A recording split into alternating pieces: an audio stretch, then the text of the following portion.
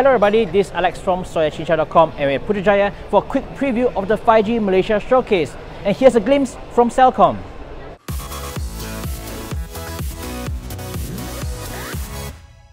Most of the big telcos will be in Putrajaya this week to showcase the use cases for 5G. So this gives the general public a glimpse of the potential of 5G for residents, businesses as well as industries.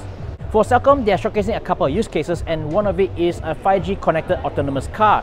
So you have here is a Proton Exora. There's equipped with a bunch of sensors and it can drive on its own.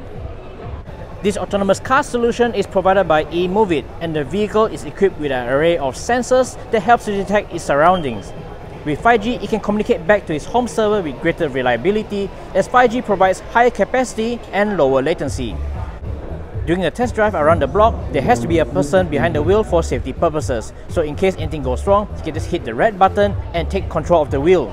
The car can really drive by itself, and Tun Mahathir will be experiencing this autonomous drive on the launch day itself. I know you must be wondering, what happens if there's a network issue? Not to worry, the autonomous system also runs locally in the car and can still continue to drive according to the map information. Next is 5G hologram. So this is a new type of video conferencing and it takes it to the next level. Celcom is also showcasing other stuff as well, such as 5G connected drones, VR and also virtual workspace. The 5G showcase is launching on the 18th of April 2019 and will open to the public on the 20th to 21st of April 2019. If you're interested, you can check it out yourself, and the location is located right opposite the Palace of Justice in Putrajaya.